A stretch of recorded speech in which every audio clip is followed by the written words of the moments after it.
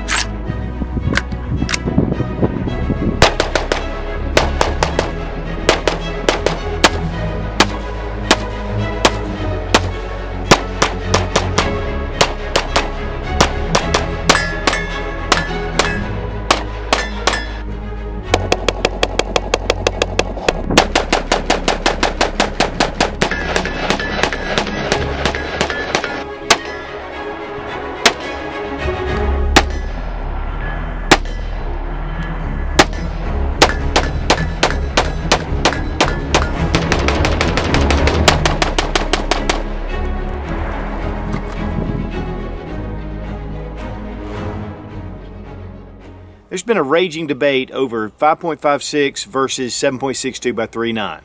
The AR versus the AK, heavier bullet versus a lighter, faster bullet.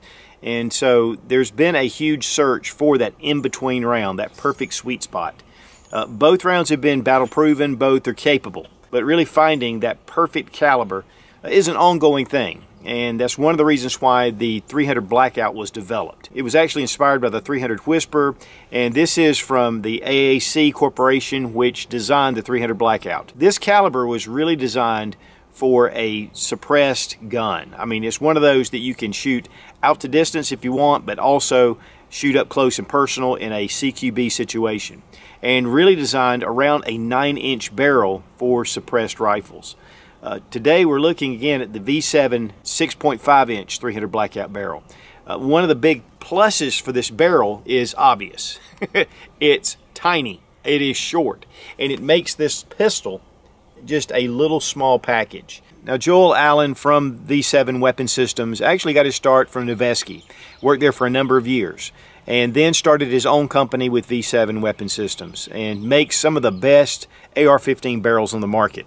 Is always testing, always trying to perfect his systems. And this barrel is just a work of art. Now, while I have a lot of AR-15s in a number of different calibers, 300 Blackout is my second most popular. And of course, the first is 5.56, where the rifle was designed around. But 300 Blackout gives you a lot of capability above 5.56. I mean, 5.56 has its advantages for sure, especially at distance. But the 300 Blackout gets closer to that 7.62 by 3.9, the AK performance. And yet, it's even better. Has less drag on the bullet because the bullet's narrower. It functions better in the AR-15 because it uses AR-15 brass as its base. And so, this is, to me, a perfect home defense or suppressed option. The 300 Blackout was designed with the military in mind as a caliber that could be suppressed and yet still be supersonic and used like your standard AR-15 rifle. Now, the first thing let's do is make sure the gun is unloaded, magazine's empty, and the chamber is clear. One of the big advantages of the 300 Blackout in an AR-15 is it functions well with barrels down to 4.5 inches. I mean, it's incredible. These really are optimized at 9 inches with certain rounds. That is the length that AAC actually designed this caliber. And then, of course, it goes on out to 16 inches. And there are advantages. Of course, you have your supersonic loads and your subsonic loads. I'm not going to get into a lot of that, even though there's a lot of detail to it. I do have a video, the 300 Blackout, why is it, what's the big deal? You can check that out. I'll have it annotated right here. Gets into a lot more of the detail of 300 Blackout. The big thing we're looking at today, though, is this barrel. And being 6.5 inch, is it reliable? And I'll just tell you up front, it is reliable, but there are certain things that you need to do to make it uber reliable. And, there are some considerations that we're going to look at if you're going to go with a short barrel like this. Now, the barrel we're going to be using is a 6.5 inch 300 Blackout barrel. This is the perfect size if you want to make a very compact pistol or an SBR, and of course you can suppress it, which that's really where 300 Blackout comes into its own. This is a 416R stainless steel, and it has a black nitride finish on the extension and then kind of an anodized finish on the barrel itself. The Rockwell hardness is 30-32. The barrel twist is 1 in 7, and it is poly rifling. It's a medium contour barrel, and it is metal lapped. These barrels are just really well-produced barrels. One thing about this system too is it uses a straight gas rod, and that's because of the length. It makes it really short. We're also going to need one of the V7 proprietary gas blocks. This is raised in height just a little bit to accommodate the straight gas tube. The barrel is dimpled for your gas block, but there's also a groove cut here, and you have a roll pin that's going to run through, so this is going to be pretty much bomb-proof once you put this gas block on here. And that's one of the weak points sometimes of the AR, if it's not dimpled, and especially this reinforced roll pin is going to really help to secure this gas block into place. Now the barrel extension is actually a true 30 caliber improved barrel extension. You know, most of your barrels are made in the 5.56 configuration, but this is made for 300 Blackout, and it does have the extended feed ramps. But you can see it's just a very quality finished barrel, and the manufacturing processes are very high. Right here stamped on the barrel, of course, is the caliber, and then we have V7. The barrel is crowned, and it has a 5/8 by 24 thread pitch, and this is going to accept your 30 caliber muzzle devices. Now, because this is a 6.5-inch barrel, there's special consideration with your handguard. You need to have one small. V7's offers their enlightened handguard, which is a 5.7-inch handguard, which will be perfect for this barrel size. At the time, I ordered a BCM 7-inch handguard, and because of that, I couldn't use a standard muzzle brake with ports on the side. And so instead, I got one of the Midwest Industries, and this is the blast diverter. All the ports are facing forward, so it keeps it out of the way. If you're going to put a suppressor on here, you'll probably want to go ahead and get the enlightened handguard from V7's, and you can go to the V7's weapon system website and check out. They have the M-Lock and the key mod. If you install a muzzle brake that has ports underneath the handguard, over time it's going to destroy that handguard. Now with the 6.5-inch barrel, it's important to use the minimum of an H1 buffer. If you use your standard buffer, you're going to have reliability issues, and that was one of the problems that I had starting out. I used a standard buffer. I got in touch with Joel, and he said I needed to switch that out to at least an H1. According to your muzzle device, whether it's a suppressor or even a compensator, you may have to go with an H2. But buffers are not that expensive. That's just one of the issues. If you're having any kind of reliability problems, it's going to be related to the buffer. Now here we have 5.56 on the right, 300 Blackout, and 7.62 by 3.9. One of the big problems with 7.62 by 3.9 in an AR-15 is it's tapered. And this is really harsh on the gas system. The bullet also is a little more bull-nosed here, a little more surface going this way, where the 300 is more straight. So this is going to give this longer range. It's going to give it better energy. And with the 5.56 case, it's more straight-walled, so it feeds and performs well in an AR-15.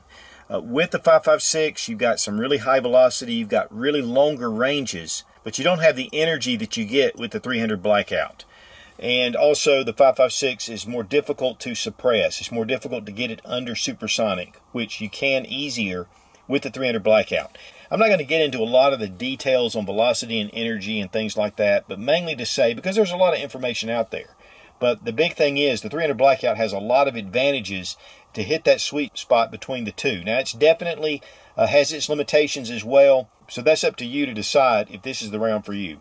Another big advantage of the 300 Blackout are the different bullet weights that are offered. Lehigh Defense offers a 78 grain bullet, while there are a lot of subsonic loads that go all the way up to 220 grain. So you've got a wide variety of ammunition choices to fit a number of different roles.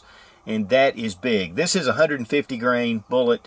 It is supersonic. The velocity in a 150 grain is around 1,700 feet per second.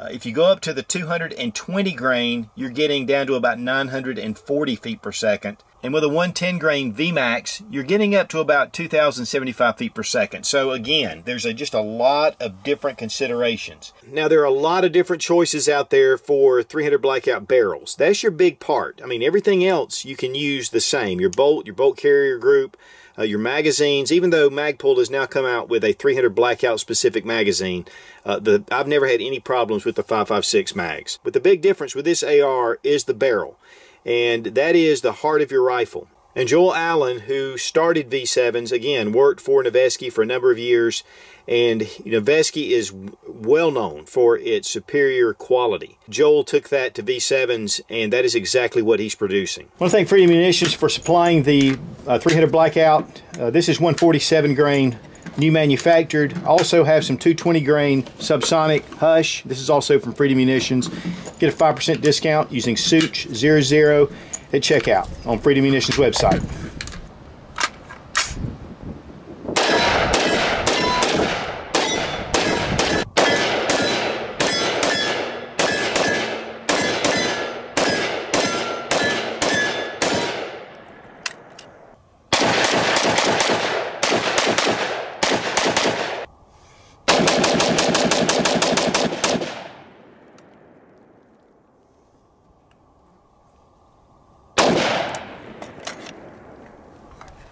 Now, with a barrel length of 6.5 inches, I had some concerns that we might have some reliability issues. I mean, that is a short gas system. It's a short barrel in an AR-15.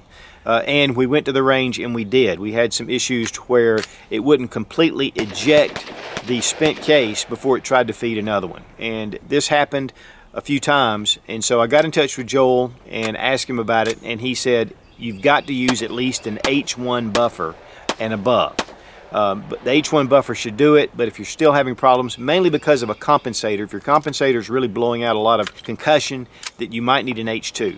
And so I switched to the H1 and had 0 malfunctions after I put in the H1.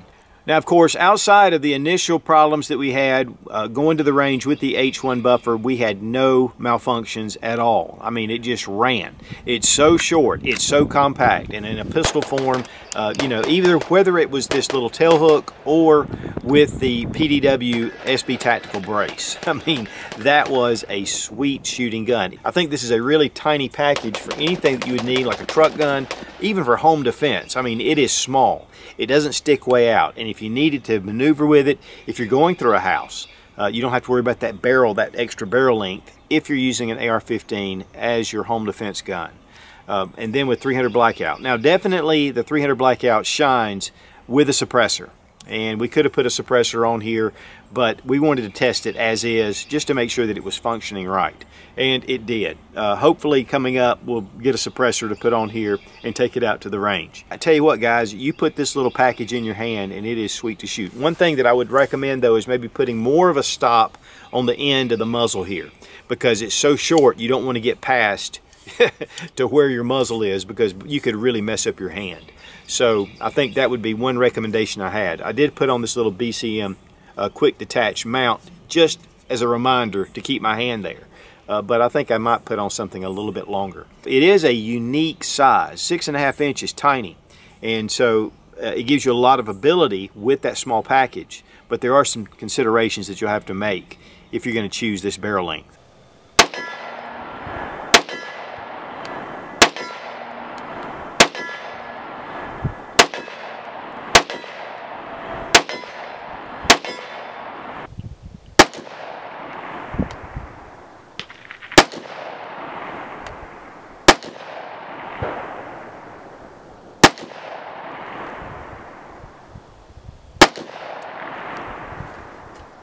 Now, as far as accuracy goes, I was shooting at 50 yards. Because I have the Trijicon MRO, it's just a red dot.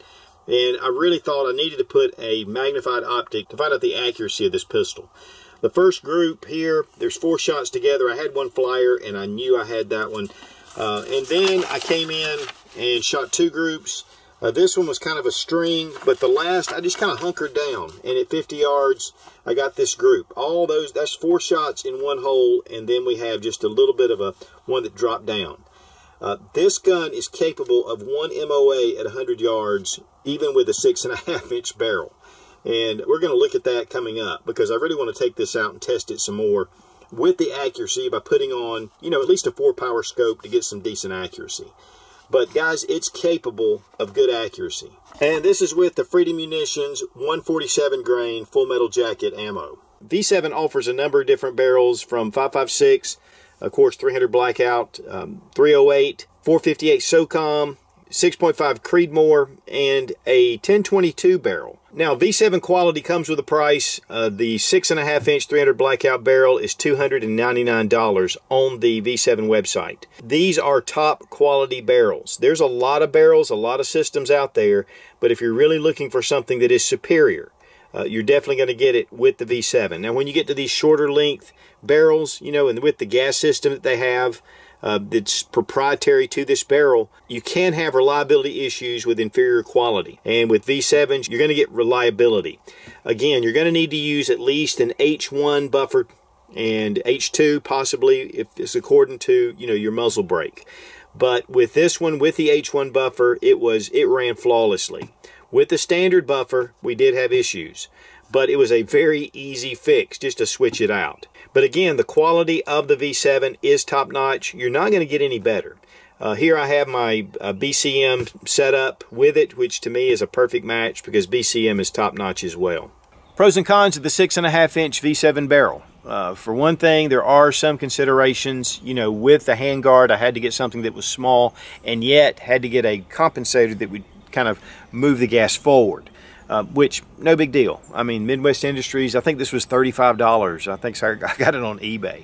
And, you know, it just really made a good, solid package. But this would make an excellent gun to put a suppressor on with this barrel length.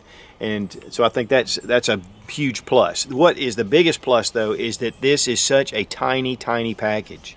And, you know, you can really maneuver it. It's very concealable. It's easy to stow. And there's just a lot of advantages with a pistol with this kind of barrel on it. I want to thank Joel from V7's Weapon Systems for the sponsorship and for sending the 6.5 inch barrel for this test and evaluation. The quality is excellent. And, you know, we did a review on the 11.5 inch Blackout barrel from V7 a couple of years ago. Really introduced me to the quality of V7. And so if you're looking for high quality, well-made parts for your AR-15, whether 5.56 or 300 Blackout, check out V7 Weapon Systems. Be strong, be of good courage. God bless America. Long live the Republic.